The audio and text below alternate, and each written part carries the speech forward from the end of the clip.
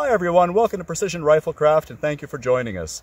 I'm really excited about this episode. I think this is going to be really interesting. I've wanted to do this one since I started the channel, and I finally found a day we can hike up here, set everything up, and make a go of it.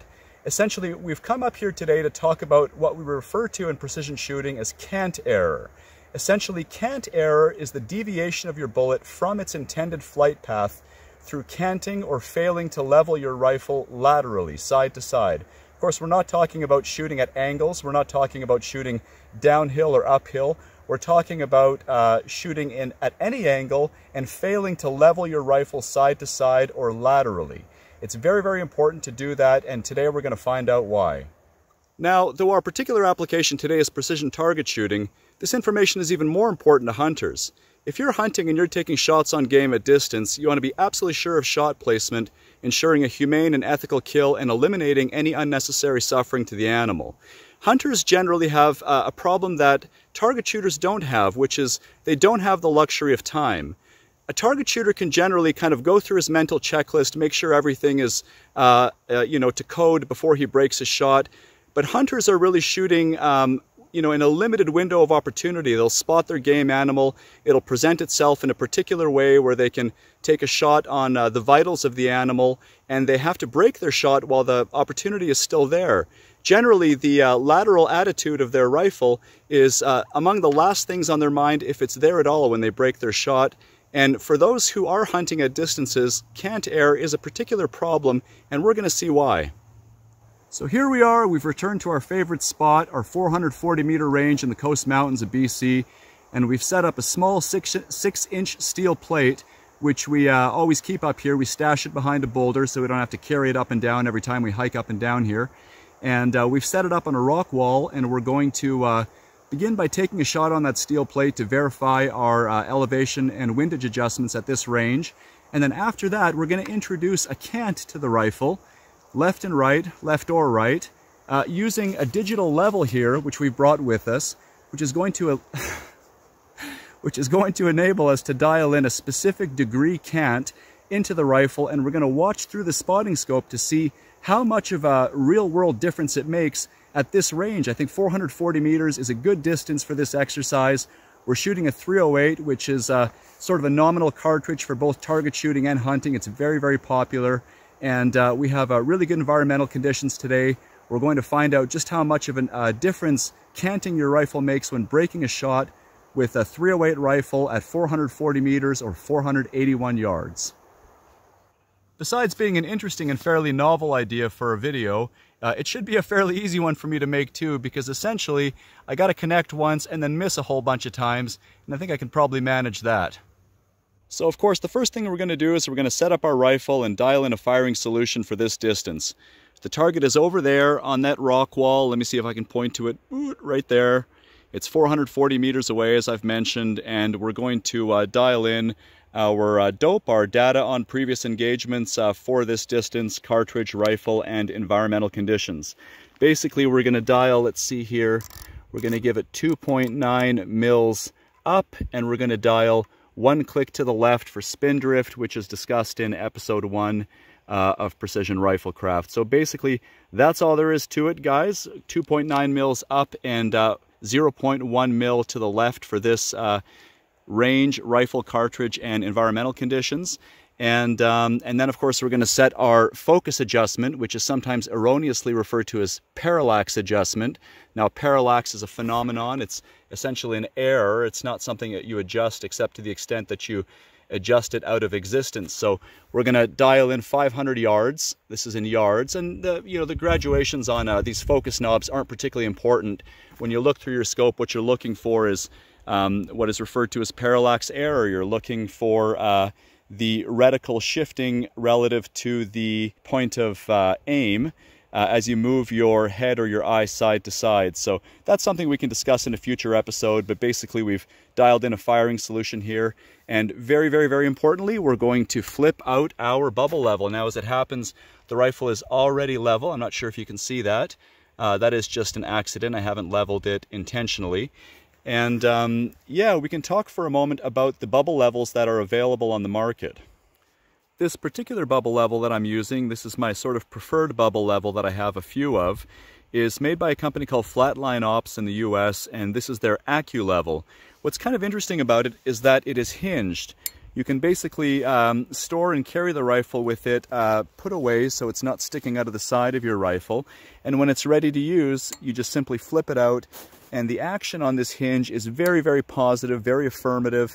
It feels really nice. It's very precise and repeatable. And it also has a fine-tuning adjustment both in the open position here and in the closed position here. There's a screw that you can set to level it perfectly in either position. It's quite a novel idea. The main drawback to the ACCU level is its exorbitant price. You know, I think this one costs like 280 Canadian dollars with tax and shipping. I mean, that's a lot of money for what's really just a bubble level. It is a critical component on a precision rifle system, but it is a lot of money to spend on a bubble level. So you might consider any number of other alternatives out there. I know Vortex makes a really simple one for, I don't know, I think they're $80 or $100. That's, you know, very similar to this one in that it is cantilevered, but it's fixed. It's not, it doesn't hinge. It's simply fixed in the outward position. And that works fine, particularly for a precision application where you're not slinging the rifle and carrying it on your back like a hunter would. It's probably not going to bother you. The advantage of having a cantilever design like this is that you can clearly see it from the position you're laying behind the rifle in. It's out of the way, and yet it's really visible. Of course, if you're a right-handed shooter, you want it on the left side, and if you're a left-handed shooter, then you want it on the right side. And these cantilever designs really work extremely well. There are alternatives. So, for example, Night Force makes a really nice one that's integrated into the upper half of your rear ring. And that's really nice too. It sits reasonably low. A friend of mine has it. And when I ran that rifle of his, it's a Seiko rifle, I had no difficulty seeing the graduations on the elevation turret over top of that level. That's a very nice design.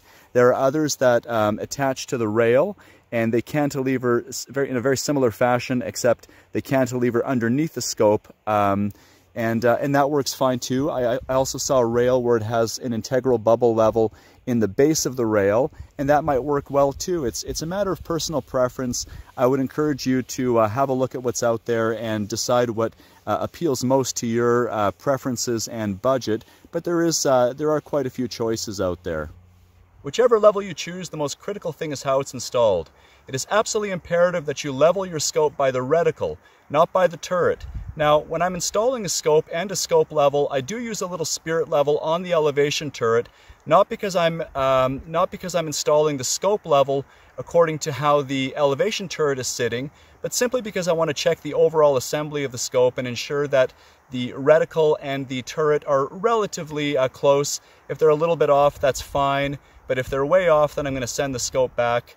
But in any case, you know, you really have to use a plumb line, or simply take, if you don't have a long sight line in your house like I do, or on your property where you can set up a plumb line where the wind isn't going to sway it, you can simply take a grid target to your range, bring a carpenter's level, make sure that grid on that target is perfectly level, and then go back to the bench, zoom in on it, and you can adjust, you can twist your scope before tightening down your rings. And do the same, of course, with your bubble level to make sure that everything is level according to the reticle. It is absolutely imperative that we always level our scopes and adjust our bubble levels according to the position of the reticle and not the scope tube or the turrets. All right, so let's take that first shot, and before we do, I just want to show you that this bubble level is perfectly centered. We have eliminated any potential cant error from the rifle system, and we're ready to take our first shot with the level perfectly centered.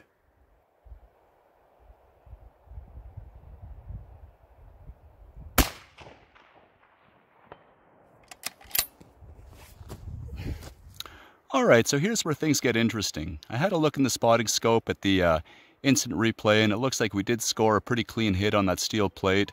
Look close to center. We'll see just how clean it was shortly.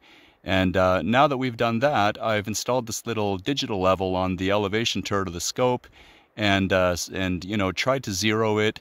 It's reading 0.1 degree right now. There it is, 0.0, and that appears to be the margin of error for this thing. I took a couple of tries to get it to 0, but there it is, 0.0. We are level. So I'm going to put the camera down for a moment and I'm going to cant the rifle 1 degree to the left.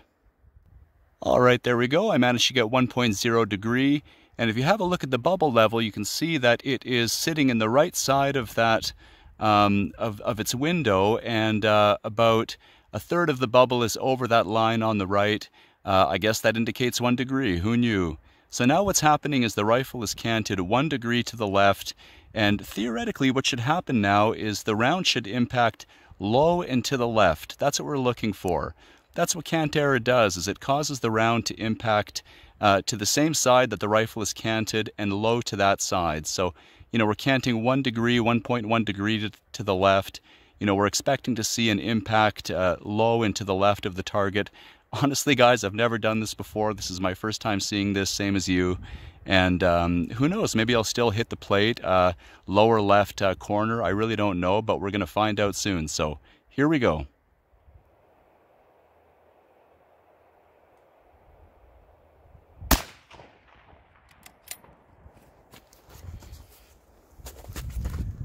All right, so I had a look at the instant replay and we've clearly hit the plate a second time. I watched it a few times and I'm quite confident that our impact is low and to the left of our previous impact and low and to the left, of course, of my point of aim. So I'm sorry, guys, I'm doing my best here to miss, but unfortunately that time I have connected a second time. And now what we're going to do is we're going to increase the cant error significantly. We're going to cant it to the right this time just to mix it up. And we're going to go from 1 degree to 3 degrees. And I fully expect to miss the steel plate this time. One thing I will say is that with the rifle canted 1 degree, it's really not visually discernible without the bubble level. I was kneeling behind my rifle and looking at it, and to me it looks level. So, 1 degree of cant error is not something that you can visually discern behind the rifle, but it does manifest as a shift in your point of impact downrange. And of course, we're only shooting at 481 yards here. So obviously, that deviation will compound significantly at greater distances. If we did the exact same thing at 800 meters, I think we absolutely would have missed the steel plate by a significant margin. So, we did unfortunately connect a second time, but this time we're going to increase the cant error to 3 degrees to the right, and I fully expect to miss, so let's go back to the rifle. All right, guys, there you have it, 3.0 degrees to the right, and as you can see on the bubble level, it's significantly over the line on the left this time, maybe 2/3 or 3/5 over the line, and now what I'm going to do is lock in that bipod to lock in the 3 degrees, and let's take a shot.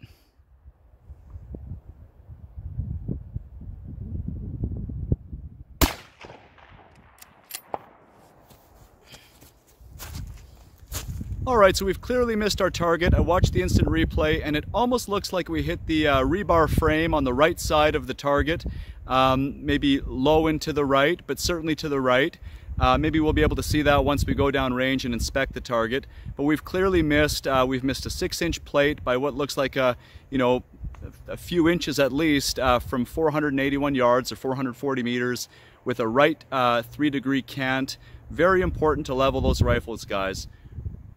One more try. Let's do 5 degrees and see just how badly this goes. So 5 degrees now. Let's go back to the left and see what happens when we try to take that shot. All right, here we go. 5 degrees to the left. Very obvious now looking at the rifle from behind the rifle. You can really tell it's, listing way to the left, and that turns out to be 5 degrees. So let's give this a try.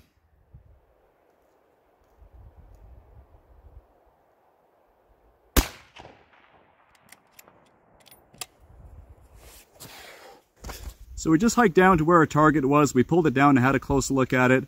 And I have to tell you, I'm very pleased with my cold bore shot. You may recall from episode 2, I mentioned that my personal standard for long range target shooting is always trying to hit the middle 3/5 of my target. Generally that's a steel plate, and suffice it to say that today we managed to do that with that cold bore shot. The first one without any cant error, or 0 degree shot, that was definitely within the 3/5. So let's have a look at that plate now. All right, so here she is, my 6x6-inch steel plate. It's simply welded up on a, on a stand of rebar. I'm not sure what the diameter is, but it's one of the smaller varieties of rebar. And